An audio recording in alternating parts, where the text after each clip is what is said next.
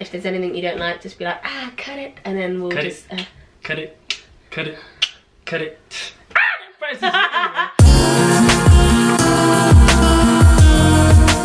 Hey guys, so today on Motivational Monday we have Mr. Brian Hollingsworth, also known as @Holly_, no, cut. @Holly_, and yeah.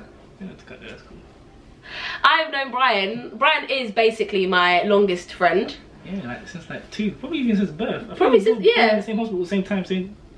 No, he's older than me. Same hospital though? Yeah, same services, yeah. Same nursery, same primary school, same secondary school. Basically living next door to each other. Brian is chosen family. Not his choice, mine. He doesn't really have a choice. Doesn't have a choice. If you see any of my logo, any of my artwork, any of the designs that come with Niamh's journey, it is all this genius. He is a graphic designer, self-taught, and then also teaching. I did go to school. Yeah, you did go. I dropped out. I went to uni for it, but I dropped out first year. But because you knew that, we'll get onto it. We'll get onto it. Jesus Christ. Yes. I would say self-taught after education, and also has taught previously on different design aspects, graphic design aspects, to different classes and stuff like that. But I'm going to let Brian give a little bit more of an insight to what he does, who he is, his brand, etc, etc. I started designing when I was 16, been doing it for about 10 years now, a whole decade. Can't give away my age, but who cares. I teach as well. I also recently started a blog this year. Called? Design Times. So the designtimes.co.uk, that's the blog. It's just basically about design news, trends, opinions, anything that's happening in the design world, it will be on there. I run a business called Hollingsworth, and that's my main thing that I do. Branding, logos, brochures, anything really, man. Anything to do with design, I can design it, apps, websites, whatever. That's Hollingsworth and .co.uk. Yeah, I used to teach. I've been teaching for about 5 years. I've kind of taken a hiatus now, but I'm getting back to it next year. Gonna try and open a little online school. So look out. Dope. I didn't know that. Yeah. Kept that one on the hush. Low, bro. Thought we were meant to be a team with that. Bam, what happened? So obviously you've been doing graphics since you were 16. How have you found it? What sort of challenges have you faced along the way? Challenges? Oh my god. Well, you have 6 years of brokenness. No, I'm joking. You have that kind of teething period where you're just kind of learning everything. So you don't really have clients. You're just kind of learning and just doing a little bit of work here and there, made up projects. So I think the learning years could be like 2-3 years where you actually get decent enough to actually be able to charge. Yeah, so then there's that teething, and then there's dealing with people. Nobody tells you how to deal with people. You get all kinds of clients, all kinds of mad people. Like, yeah, I think that's the hardest part of the business, dealing with people. The service aspect of it. The service part. Like the design you can do. Client-facing service. Yeah, design is what you do. That's like you and the computer and you and yourself. But people. How have you learned to manage it? You just have to be nice. You have to be a people person. You can't be professional. You have to be professional. So yeah, if whoever they are, as long as you got your lines right, that's it. Just get your lines right. Just know that different people's coming your way, man. You're not gonna meet. There's no such thing as the perfect client. Everyone's different, man. Like, even he's not the perfect client. Like, and driving me insane. I have to tell her to take some shit down. Like, what are you doing that? Call me. I got you. Literally, I'll post things and he's like, bruh, why does it look like that?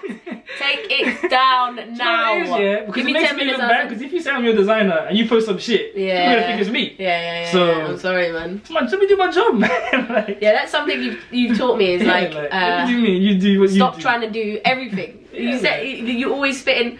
Well, Brian also hasn't really. We haven't touched on it, but like Brian is actually partly my graphics guy, but also partly a consultant.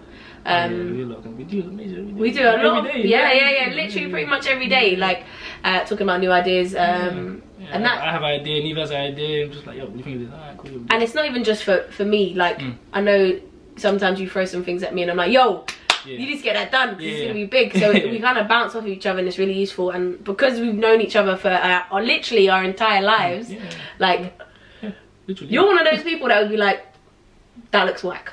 You're not doing enough. You need to be doing more. Like I said in one of my first videos, the one that introduced Motivational Mondays, You need to have the people around you that push you. Not just be like, oh yeah, that's really nice. That's like really... I'll give it to you straight. You may have started graphic designing at 16. When did you figure out you had an artistic talent?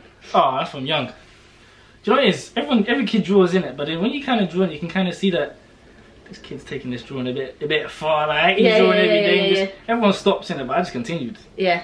It's kind of partly up to my dad actually, because he's like a carpenter kind of. We used to be an engineer, so he used to do a lot of drawings of like things that he would build, like tables and chest of drawers and all that kind of stuff. Yeah. So I used to be looking at him drawing, and then go and draw my own, and then come and show him, so that kind of just kept me going. And then after that, I had an older cousin, he wanted to be an architect. So after that, I followed him. He was interested in comics, so we used to draw a lot from the comics. Yeah. So it's kind of just people that have helped me keep it going as a kid anyway. Yeah. Then my auntie, my cousin's mum, obviously, my auntie, the same cousin. My auntie just kind of brought me all this artistic stuff, and eventually just kept drawing. I kind of wanted to be an architect before, because I didn't know about graphic design. Yeah, you did actually want to be an architect. I remember that. For the longest, yeah. And my auntie sent me to this summer course called Louverture in Goldsmiths, and then I did everything. I did stage lighting, dancing, acting, web design, video editing. Then eventually just got into graphic design, and then I just liked it. Just liked it, and then from there. I was doing the stuff, and then my mum saw me do it on the computer, and she was like, no, I think you should do design, because it looks like that's what you're good at. Yeah, so then from there, obviously I just had so much encouragement and so much support from people, so from there I've just kind of kept it on. So we know what you're good at, we know what challenges you, but what motivates you? I just want to be good, and I think that's what motivates me. I just want to be good at something. Like, I don't like to produce crap work. If I look at it as like, it's crap, I'm not going to deliver it. Yeah. It needs to be good. Yeah. Partly because I see good things, I'm like, okay, that looks good. Then I want to get to that person's level, like I see a logo, I see an illustration, or a booklet or something, I'm like, no, this is dope. I want to get to like this kind of level. Not that I'm always comparing myself, I don't never compare myself to people, but I'm like, no, I need to be good. So I can be up there. I'm not going to do something, why am I going to do something I'm not good at it? That don't make sense. Do something or don't do it, like, or do it good or don't do it. Like, why like, you're out. None of this but is just you've always said that. You've said that to me, and it's one of those things. Hopefully, this is not what you're gonna steal as your motivational quote, but like you're talking about, you don't do grey. Yeah, and I don't do grey.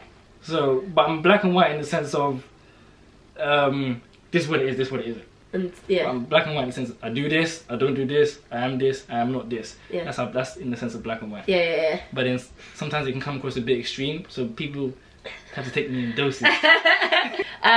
So what's next? What's next for Brian Hollingsworth, Holly, and the Design Times? I know you've got some big things, and try and give a little bit more than a little. So maybe like a lot little. Next year, I've got a lot of stuff to do. Yeah, boy, it's gonna be big. I'm just kind of relaunching the whole business thing. I used to be called Mr. Brian Design, but I thought it was a bit childish, so I changed it to Hollingsworth and. Yeah. Because my business name is actually registered as. Yeah. So I'm kind of doing a whole relaunch of trying to just do proposals for businesses and trying to get a lot of work, influx of work. So I'm working on that. I'm launching that like January. I'm running a blog, which I'm intending to do a podcast for. Yeah. But I'm gonna wait until I get a bit more of you guys subscribe. That's why he's gonna wait until y'all subscribe to his channel to do a podcast. But what? So the weekly thing. Oh yeah, I'm gonna try on YouTube as well. So I'm gonna try and follow Niamh's example and do a little YouTube. Whoa, begin the game. Weekly voiceover videos, kind of update what's happening in the design world, kind of thing.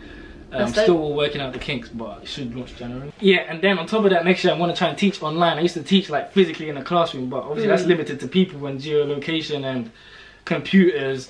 But when it's online, I just record a video, upload it, and then people can download it, whether they're sleeping, whether they're in Istanbul or wherever they are. Yeah. So I'm trying to just set all that up and just kind of get back into the teaching mode. I can't wait, man. That's going to be dope. What I try to leave the viewers with each week is a lovely quote or statement for them to motivate them for the week. The biggest advice I can give to anyone is be you.